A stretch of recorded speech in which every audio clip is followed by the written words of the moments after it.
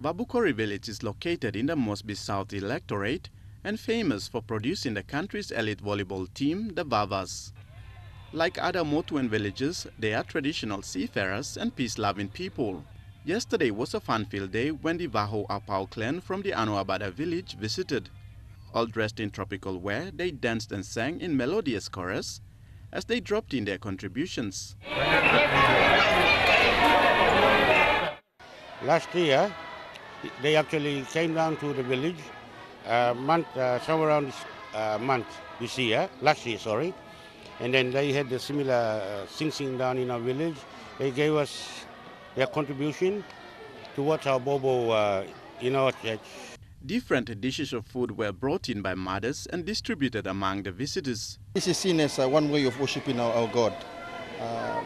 We see it more than being a fellowship, because this is when we try to come and help one another.